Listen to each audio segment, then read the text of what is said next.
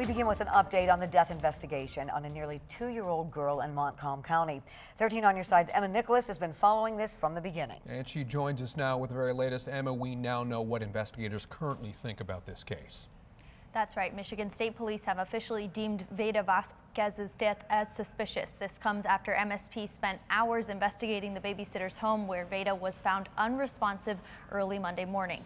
Vayda's cause of death, however, will not be released until the autopsy is completed today. Police have not released further details at this point. Vayda's father, Christopher Sanchez, says he hopes whoever is responsible for his child's death is prosecuted.